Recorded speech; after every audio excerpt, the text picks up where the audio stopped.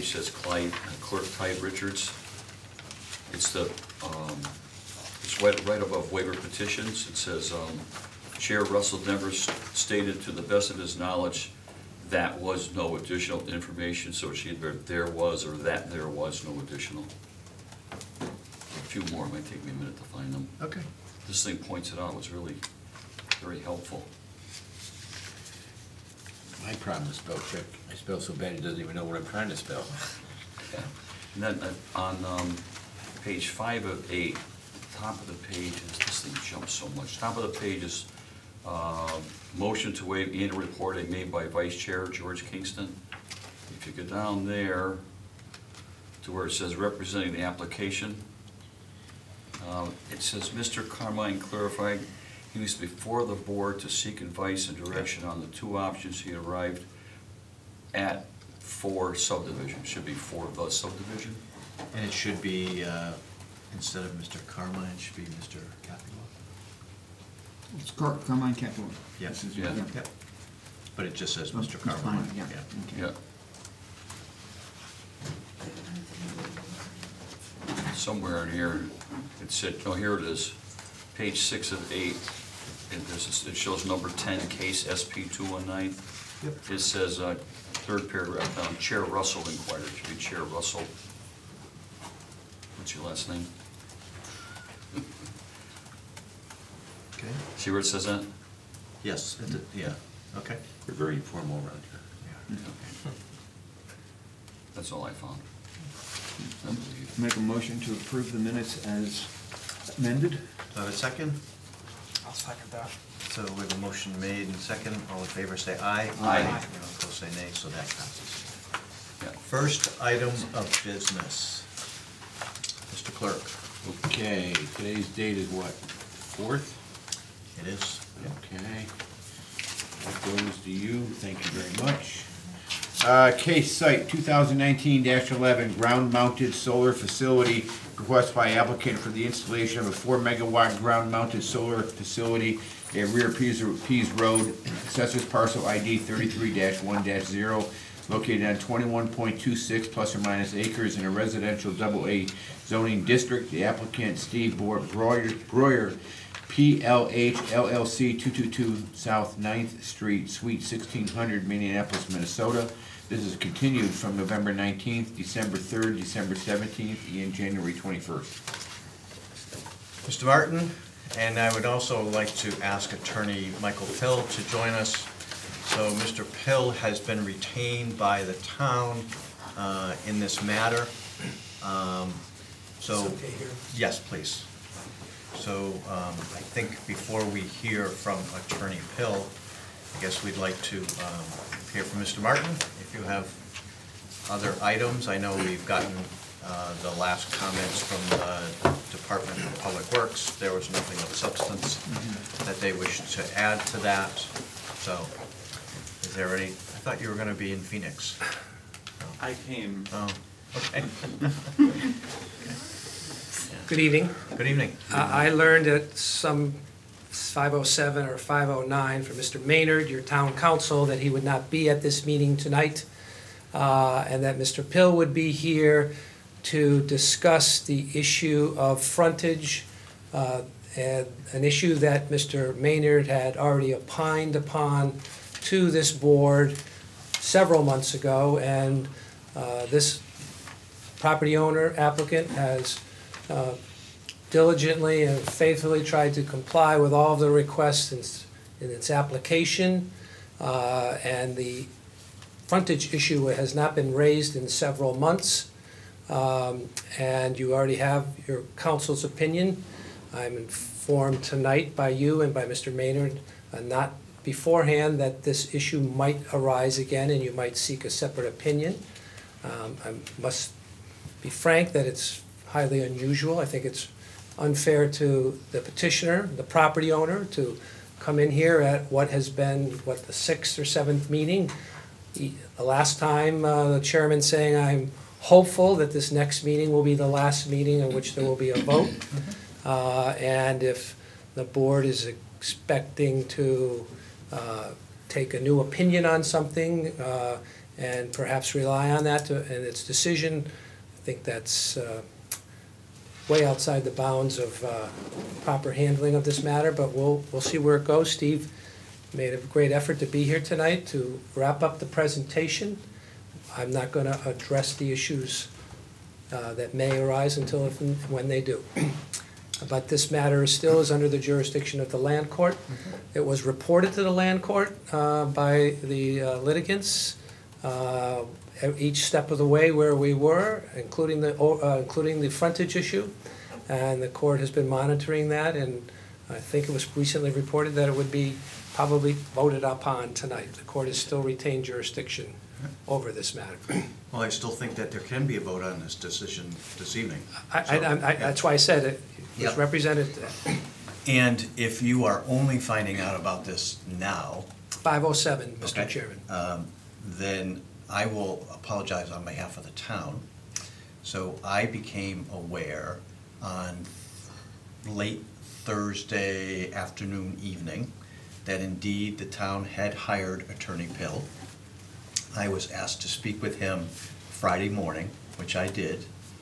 I asked Attorney Pill to, after things had been officially in place with the town, to notify you of his appearance on behalf of the town and what was going to be his likely opinion on a number of matters that were raised. That did not So- happen. And I also spoke to the town manager, indicated to her that is what I had asked.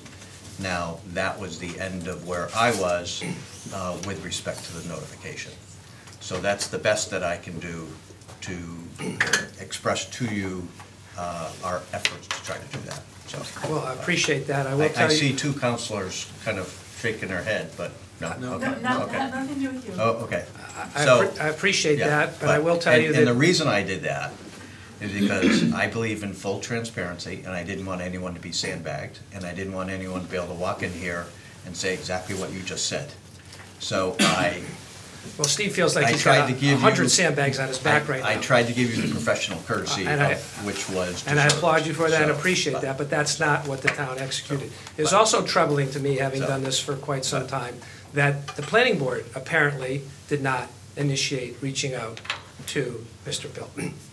As I understand it, from your statement, that you found out about it, so you as the chairman, I found out that they had retained Correct. Mr. Pill Right. on Thursday. So I'm sure that there was concern all the way around in town about the fact that the town, that this initiative had gone to land court, was being heard in land court. The town was named as a litigant in this. So I'm sure that there was a lot of discussion going on among whoever about what the next steps were going to be. I think that it shouldn't be a complete surprise that the town might seek another opinion. It's done all the time. well, So plaintiffs, defendants, look for second opinions all the time. So, but- I don't know if all the time, but it does, But it's- it's it not is- unusual. it is done. It is not It is unusual. done. It is And, done. So- However, the only thing Mr. Pill said to me coming in is he was contacted by the town manager, not someone on behalf of the planning board. Oh. Planning board does have the capacity to retain counsel. I've been involved with cases, I'm sure you have too, where a planning board sues a zoning board. There's one going on now, each getting their own counsel. For the town manager to reach out is unusual, and in my opinion, overstepping the bounds of this independent board making its decision unless the board independently requested this. And I don't know. Well- I'm new to this tonight. And so, appreciate your statement, but unfortunately, your desire for transparency and communication was not achieved. He's made an effort to be here tonight, thinking that this was, everything was in place. And, I've had to circle up with him for as brief a time as possible to say, I don't know what's going to be addressed tonight. So, given that, So Attorney Pill is here. So I will ask Attorney Pill in a second. I know that all of the materials regarding this matter have been shared with him, and that he has shared with the planning board his preliminary findings on all of this. So I would like you to specifically, if you could, address your findings as it relates to the planning board's ability to first vote on a site plan, given all the factors that have been discussed throughout the course of our hearings and all the materials that you have reviewed. Okay, I can do that, and I may owe Attorney Martin an apology, because if I misunderstood and I didn't realize I should contact him directly, so it sounds like he didn't get the memorandum I wrote. It doesn't sound like it. I didn't get anything. And Okay, so- it's not may owe, you do owe. So I do owe you and your client an apology then, because that was a misunderstanding on my part. I was engaged by the town manager, and I sent my memo to the town manager with a copy to the planning board. So I am sorry, nobody likes to be, taken by surprise, and that was not certainly intentional. And since it appears I'm the one who messed up, all I can do is apologize for that happening. With respect to your concerns, the entity sued was the town of Long Meadow. East Okay. Long Meadow. I'm sorry. Yeah. Sorry. It's been a hectic day, and my wife had me go grocery shopping, and I just made it here.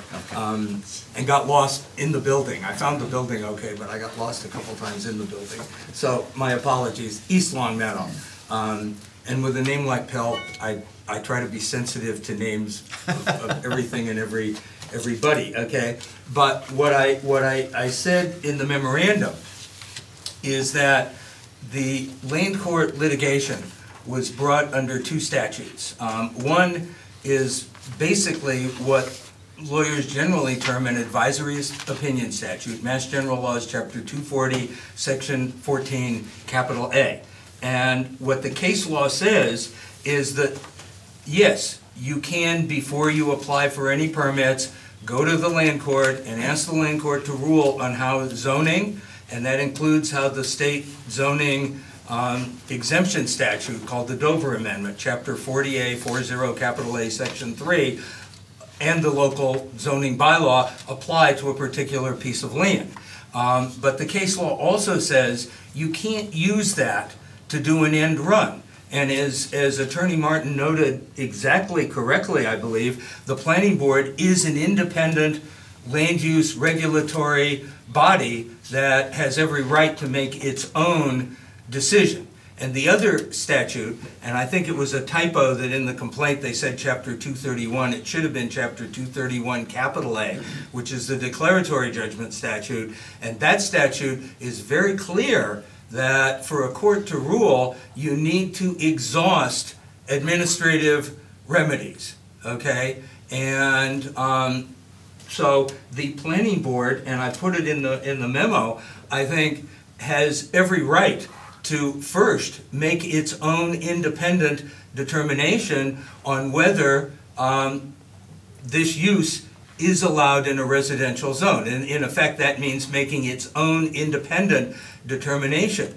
And if that agrees with the land court judge, then basically there's no issue. If it disagrees with the land court judge, then the applicant has a right to appeal.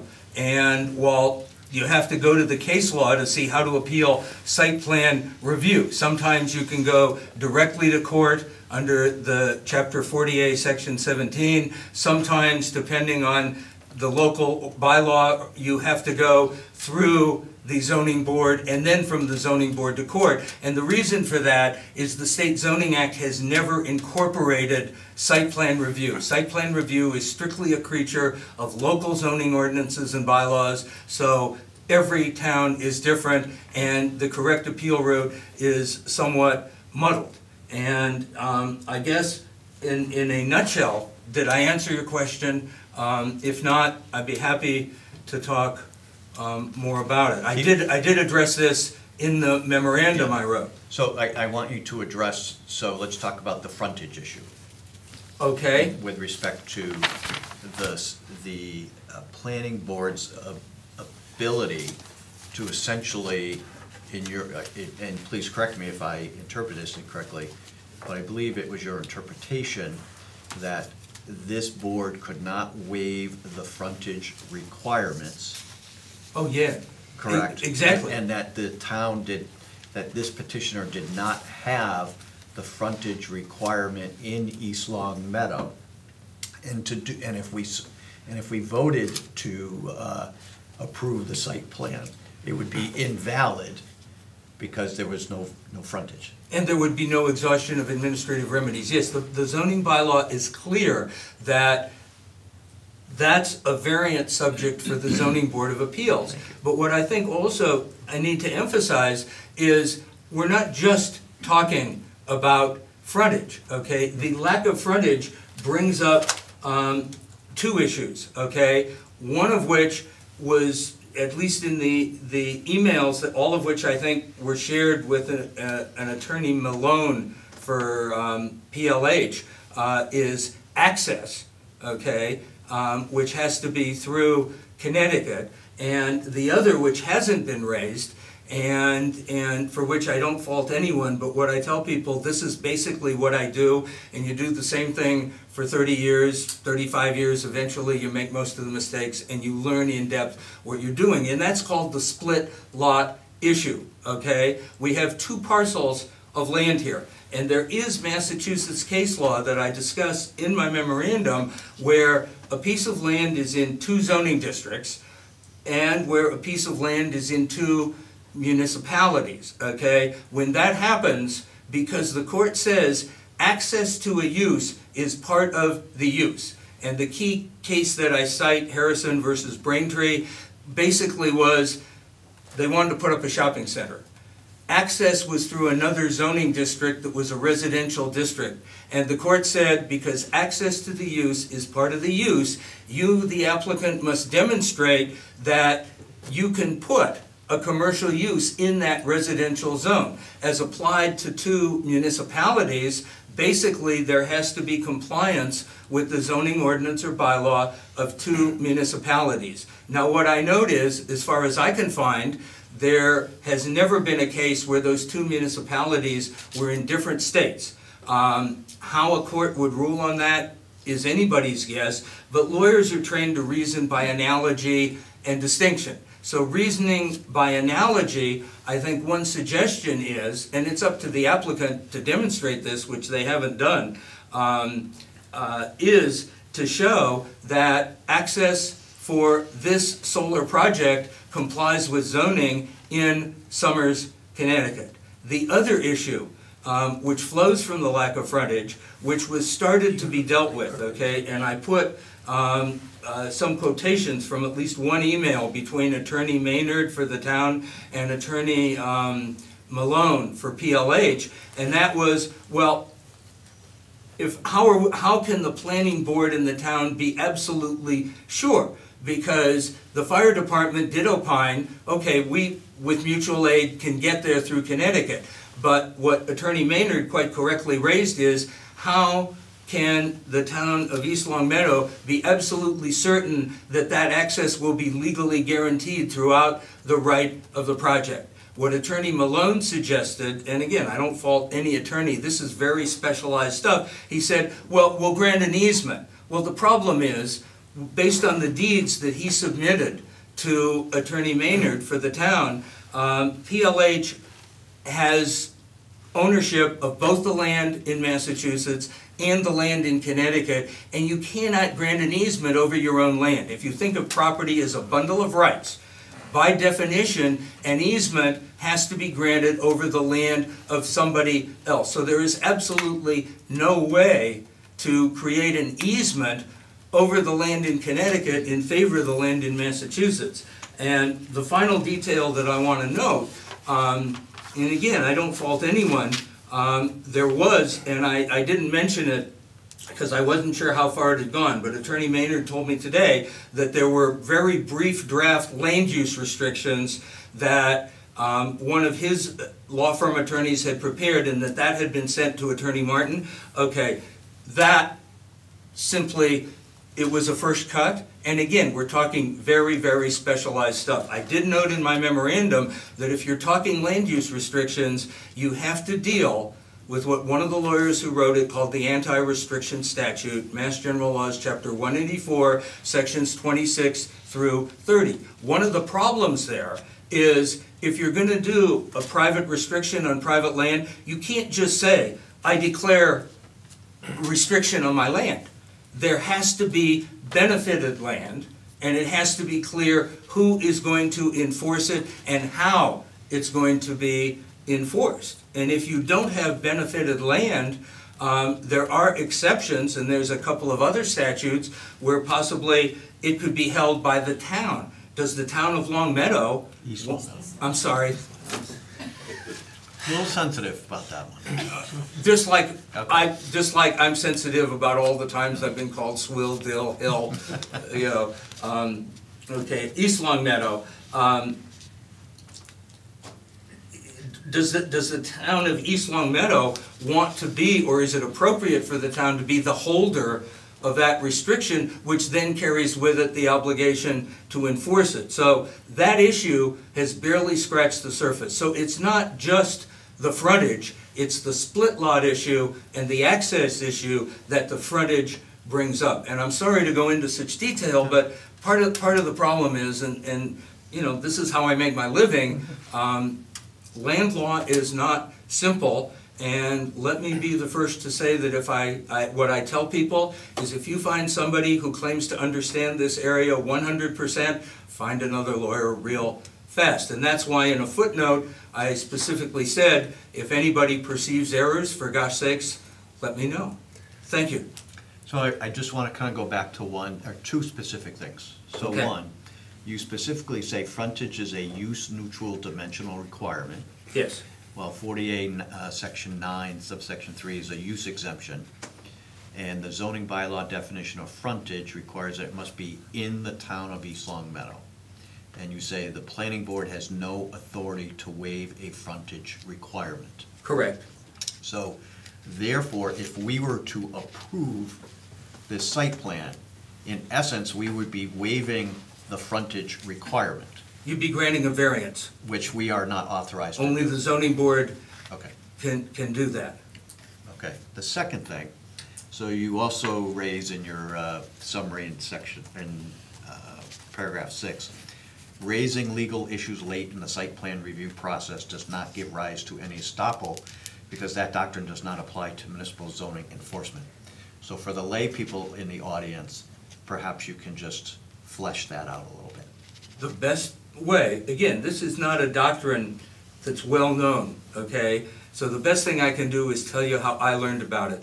Estoppel means that, for example, in commercial transactions, if some of us are doing business with each other and I make representations to you, okay, and you rely on that to your detriment, I am bound by those representations. What the courts have repeatedly made very clear, and in the memo, I quote at length the decision by Land Court Chief Justice Piper, who actually is the judge on the PLH East Long Meadow case, where he describes the legal authority as formidable. And I discovered just how formidable, and this illustrates the proposition in my hometown of Shutesbury, okay? Fella near Lake Wyola and Shutesbury is building his own house. He's put in the septic system, the well, the foundation, he's framing the house.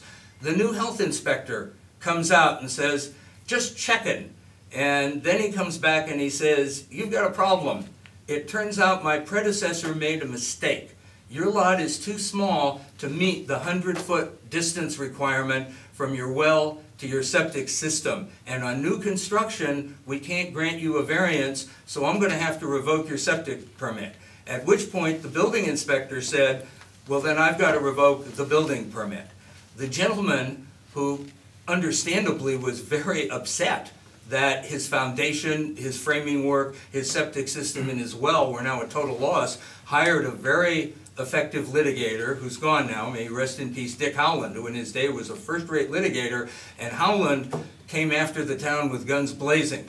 The town attorney, also gone now, Michelle Leaf, and I had worked together years earlier in a legal aid office, and because Shutesbury has 1,800 people and no money, she came to me. And we researched this issue up one side and down the other and found basically the cases decided at that time that Judge Piper described in his opinion. And the letter that was written by Michelle, with my help, was, "We're very sorry that your client is essentially bankrupted, but this happened because of a good faith mistake by the town, and there is no municipal estoppel." Now, fortunately for everyone involved, this at least has come to light before anybody's gotten into construction. It's late in the permitting process, but there is no estoppel, and what I note is the public officials involved have an obligation under that first section in the zoning bylaw to do due diligence. And if something comes up late, while that is unfortunate, the law is clear that enforcing zoning, public land regulation for the public health, safety, and welfare has to take priority. Thank you.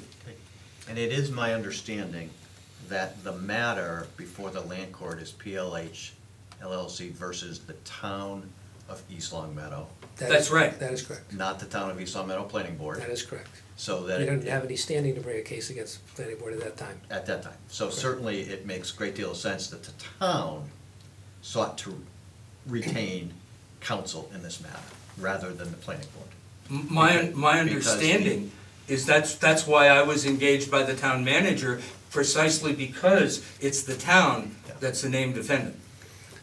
Having known Mr. Pill for a long time, I'm going to take this opportunity to jump in because he's just going to take a breath and start again. So, and there are some advantages and disadvantages coming in late. Some of the disadvantages of Mr. Pill are, for instance, well, take the issues in reverse order. Access. What you didn't hear Mr. Pill say is that the town, through its counsel, has agreed with the applicant on a deed restriction.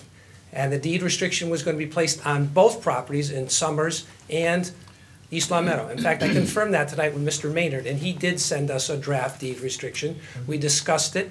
One section we agreed would be taken out, the other restriction would be stayed. It would be recorded. It requires that the property always be in common ownership, and that the permit would be, the site design review would be subject and required for that. So in terms of access, that is ensured through the Summers property by the deed restriction. It also is incorrect to state that this applicant has not demonstrated to this town that it is able to operate the solar farm in Summers. We have represented to you, the fire department has been consulted. There is a building permit. There is construction being done on that site now in Summers. And so for access, the second prong of that analysis is just completely incorrect. The town is protected with the deed restrictions, and this applicant has notified the town that of a building permit in existence for conducting the business in that zone down there. With regard to the frontage issue, if any of you have it, I'd like to have you read into the record what Bulkley Richardson and Jelinas' opinion was on the frontage issue. I don't think I have it in front of me, but go ahead. Okay, my understanding is they didn't see a problem with it, but I do need to take serious issue with the validity. That restriction is hopelessly and fatally flawed because in no way does it comply with any of the sections in Chapter 184 governing land use restrictions. It's not worth the paper it's written on, and again, I don't fault anyone else. Different lawyers see different issues. Right. Yep. As I noted in my memo, I think Bulkley Richardson did an absolutely first-rate job. I think they should have prevailed. They raised issues that, by God, I wish I'd thought of. And now, because I think I may be more specialized in this area of the law, I've raised additional issues that other lawyers didn't think of. Two lawyers are going to see different things, and my understanding is that's why the town manager brought me in. But I'm happy, if need be, to litigate that restriction. It's worthless. So I'm gonna bring it back to the board. Just as a kind of a little break. So, do members of the board have any questions, or do you have any comments? Anything you want further addressed by petitioner or the town's attorney? Well, I was the one who brought up the frontage issue initially. Yes, you did. And it took some persuading to get me to drop that. And now we're hearing from Mr. Pill that, in fact, we could not drop that. And I think that brings me back to where I was before on the frontage issue. Okay, my question is, can the applicant go to ZBA while this hearing is still open and we have not voted, or do we have to actually do something before he can go to ZBA? I don't know of any reason they can't go to the Yeah. ZBA. We could. Okay, While this hearing is still Sure, open? Sure, absolutely. Okay. sure. Okay. because that would be the proper route to address the frontage issue, as you point out. Well, I just want to say we didn't do that because we were informed that the town council had opined that issue had been satisfied. Understood? And never told until tonight that it wasn't, or that it was ever an issue after that. And again, we have not before this seen all the case law around this, so, you know, It's hard to run from the fact that we're just getting this presented tonight. And like I say, I appreciate Mr. Denver's Yep. statement. This is not the way to run Yeah. a ship.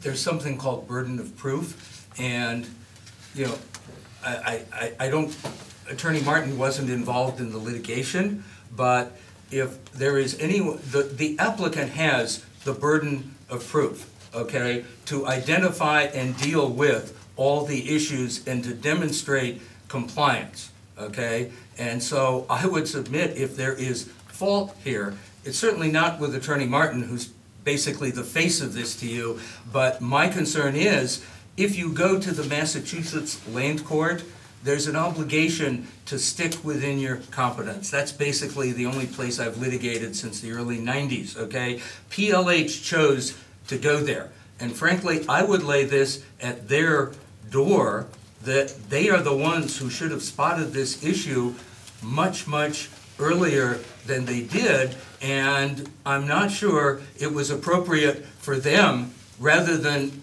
developing, for example, their own memoranda, their own citation to authority, to simply go to the town council and say, will you give us a pass on this? Okay.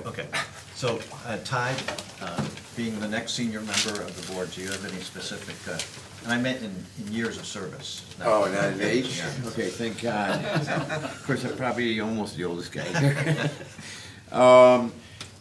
You said, if I understood you properly, that a landowner can't grant himself his own easement. Correct. Okay. And Attorney Martin just said that he has a easement deed restriction that he would file on both parcels, which are both owned by the same property owner.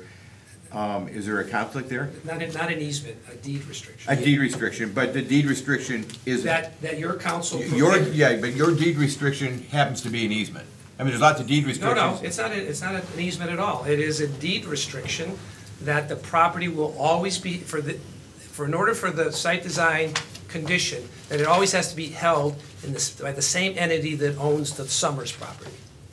And that restriction would be recorded in Summers and recorded in East Long Meadow. Now, Mr. Pill brought up reliance. We have relied in dealing with this town through its council. They presented the deed restriction to us.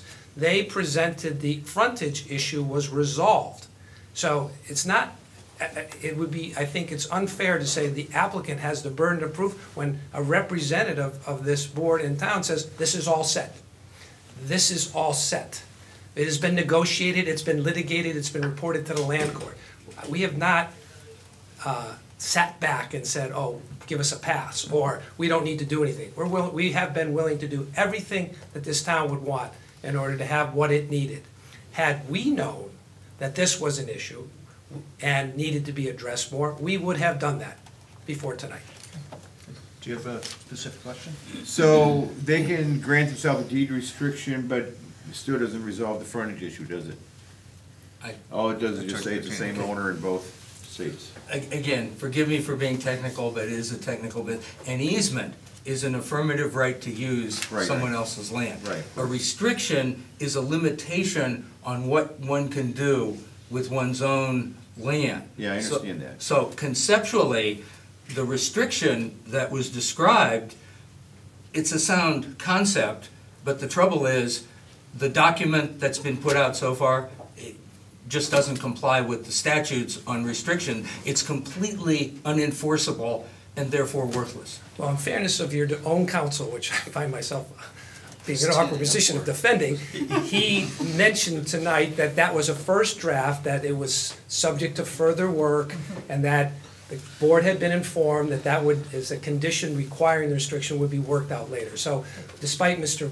Pill's rating of this first draft by your counsel, it's irrelevant. Point taken. Thank you. Point taken.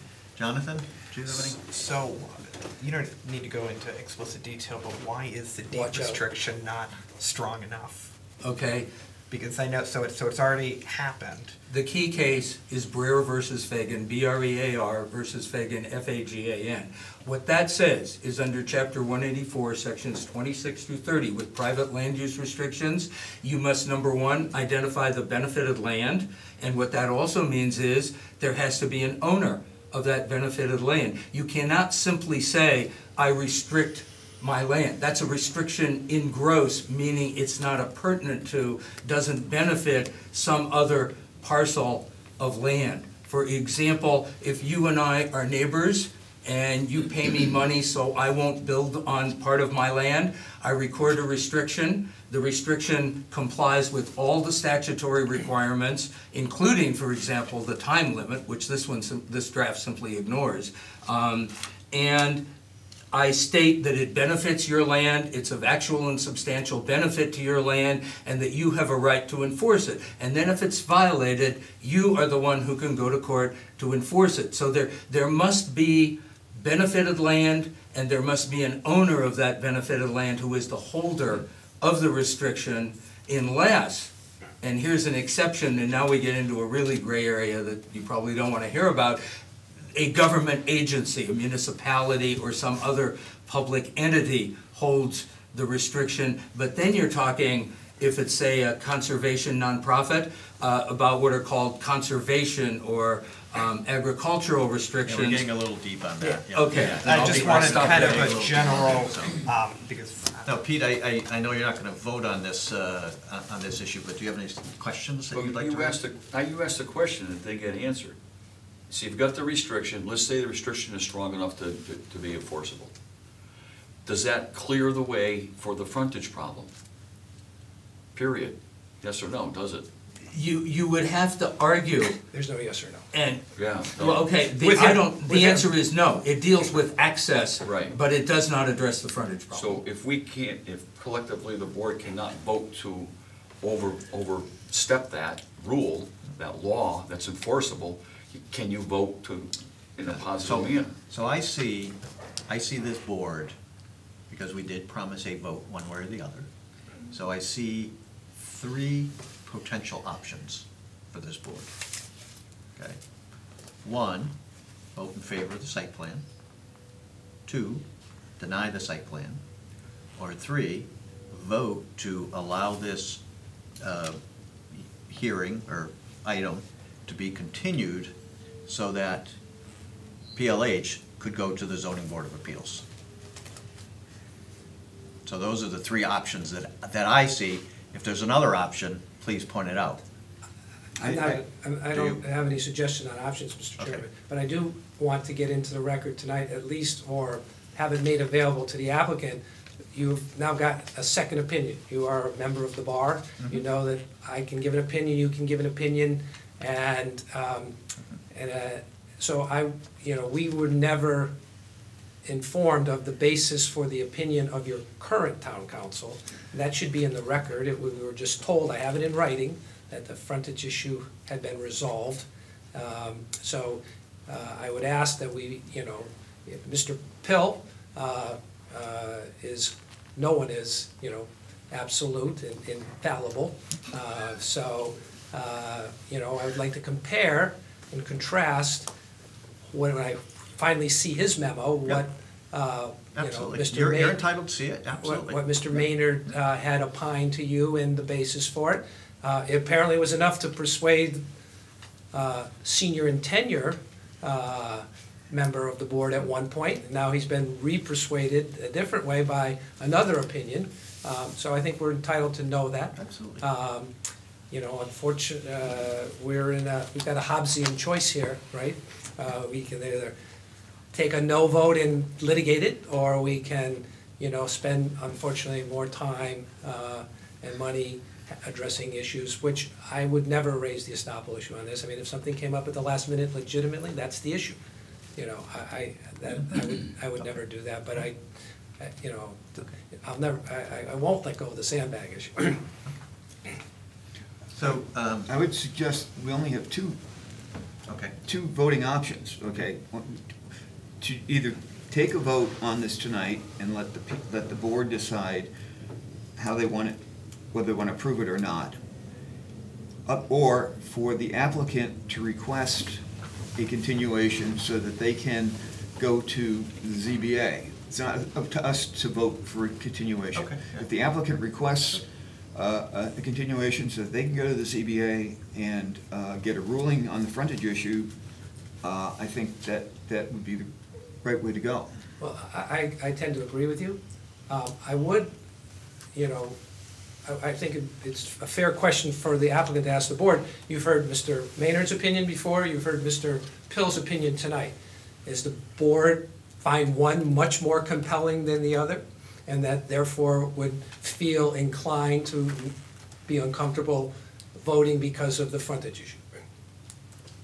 I don't really think that's pertinent. Well, that's the only issue left, isn't it? I found Attorney Pell's memorandum to be very compelling.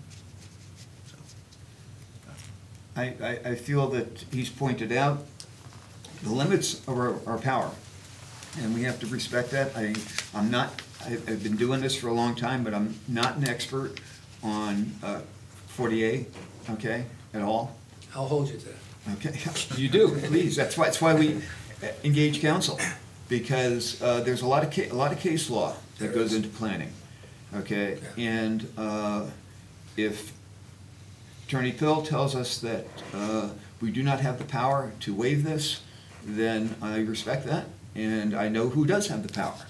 And they're in this town. It slows things up, I agree, but we need to do it right, because we may end up in court again. because, and conceivably, we could vote to approve this, and that could be appealed. Someone with standing could always appeal. So, you know. we might The as well town get- couldn't appeal it, but. We might as well get it right. And So, someone with standing could. We definitely don't want to right. have to challenge that. I agree with Mr. Kingston that we should be the one who would request the continuance. Good. I'd like a couple of minutes to Sure. speak. So speak why to don't we Mr. do Roy. a 5-minute recess? Board members okay with that? Yeah. That's Okay, thank you. We're back in session. Mr. Martin. After consulting with my client's representative here, we would like to have this matter continued in order to give the applicant an opportunity to digest the memo, receive town council's memo, and make a determination whether or not it is necessary and proper to pursue a variance request on the frontage issue, or to come back to this board and ask it to vote. And you would request that it be continued to our meeting of March 10th. That is correct. So do I have a motion to allow the continuance? I'll make a motion to continue to March 10th. Second. So we have a motion that's been seconded. All in favor say aye. Aye. Anyone opposed say nay. Hearing none, it passes. One abstain. One abstention. Thank you. Thank you. Attorney Pill, thank you very much.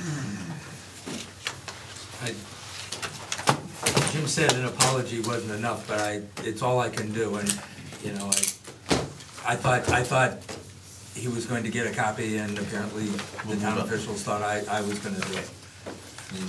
So our meeting will last just a couple more minutes if you'd like to stay for a couple more minutes. Sure. Okay. So there's been a request by Town Councilor Page to address this board for a very few minutes. 2 or less. Okay. 6:56. Good evening, everyone. Good evening. Oh, Ralph. I know going forwards, the town council had voted for a moratorium on the solar. I don't know where we stand as far as creating a bylaw. I was just contacted by Donna Hatch in Hamden. I don't know if you're aware that they've just passed a new solar bylaw, and it was just approved last week by the AG's office. Okay. So I'm gonna be forwarding that. I think it's good reading material going forwards to see what towns around us are doing. And I just wanted to make the board aware that their moratorium period ended it would have ended a day after they voted, so. Okay. They cut the wire pretty close, but like I said, I just thought it was, very nice that literally it just happened, that the AG approved it. Good. I'll leave these papers. Thank you. I'll give them to Connie. Thank you. And if you want, I can send it electronically too. That would be wonderful. So, Mr. Page, while you're here, you're also a member of the, Planning Matters Subcommittee. yes, so instead of Marilyn, who has been so Thank you. gracious at our meeting, so why don't you give us the update? Actually, we just met this week again. It looks like it's coming to a hopefully close pretty quick within another meeting, possibly 2. We discussed some affordable housing language and all that may go into it, how to compile it. I think we've hit on all the points that we wanted to. We're trying to compile it together now so that we can do a final review so that it can get back to the town council. Thank you. Any questions for Counselor You're welcome. Page? Hearing none? Thank you.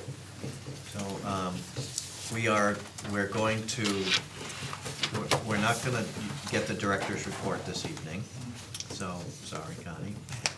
We got it in writing. We got it in writing, thank you very much. Okay. So, do I have any other business? I just want to let you know, I'm going to be leaving for a while. The next meeting is 2 weeks from today. I won't be here. Okay. And then I'll be gone until the 4th of April. Okay. After that, just to let you know. Thank you for the I would notification. like to communicate if I can, and it's completely legal to do, via the computer, if I'm allowed to do that. Yes, so we facilitate, so if you have questions, concerns, we'll forward everything to you. Okay. And then you can just send to Bethany and I, and we will make sure that we facilitate on your behalf. Okay, good. In your absence. Okay. Because it's an extended period, Yep. and that was planned long before, right? Of course. But make sure your communications go through Connie, not to the board. Right. Yep, okay. But I can participate in the meetings that way, can't I? We've adopted the Mullins rule.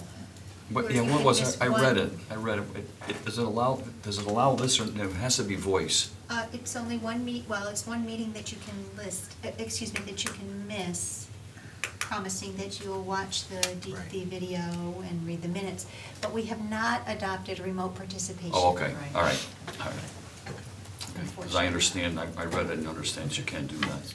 Any other business before the board? Yes, sir. Hearing none, I have a motion to adjourn. So moved? Second? So the motion made and second, all in favor say aye. Aye. No opposed say nay. Thank you.